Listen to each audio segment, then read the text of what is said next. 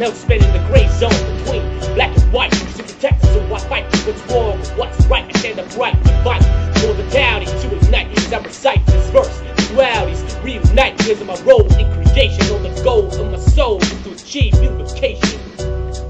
Incinerating separation as I climb up the double helix, planting seeds in the ashes. The actualization of the phoenix, growing both serpents to be tamed.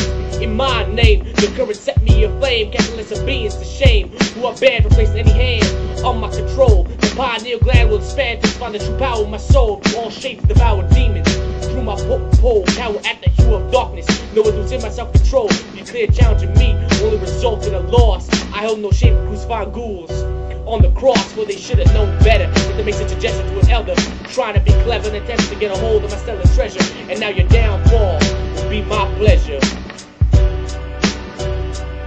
You must have mistakenly assumed I was the fool. I'm free from the public sector now, run my own private school, and rule number one, it's me, the Yahoo I obey. Consider it judgment day if you may attempt to lead them astray. There will be no delay, and there's no punishment coming your way. I'll gruesomely slay, blood will spray, you'll be left to decay. From the universe as a whole, it's within my creative control to use the power of good and evil for the advancement of the soul. Chicka chick pow, chicka chick, chicka chick chick pow, chicka chick chick pow.